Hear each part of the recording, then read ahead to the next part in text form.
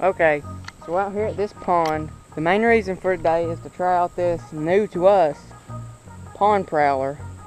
And it's right in the middle of the day and it's really hot, so don't expect too much.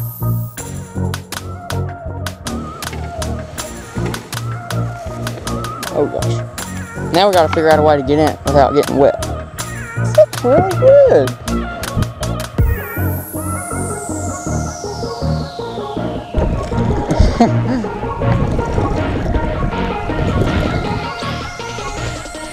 It's not gonna be on the mate. Oh, look, they're schooling. Schooling out there.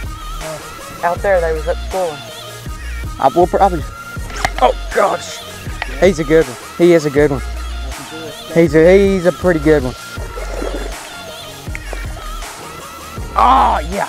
See that hoe, guys? That's right here where the new tech hooked him. Top of the head every time. There he is. Pretty good. There he goes. This is awesome, dude. I love this boat. Oh my gosh, that's a giant. Got him, yeah. Well, you saw I about didn't even get him in, dude. I dropped my rod because I wasn't used to that kind of hook set, but there he is. A big jig, little fish. And oh gosh, that's fun.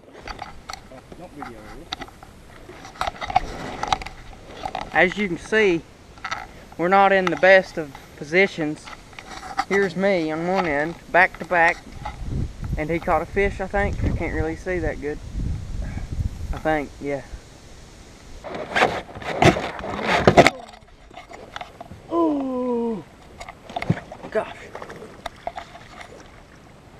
Ripping lips. Alright, Okay. you're good.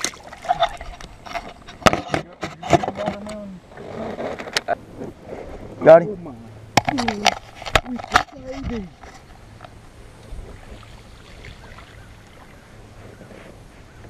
Yeah, man.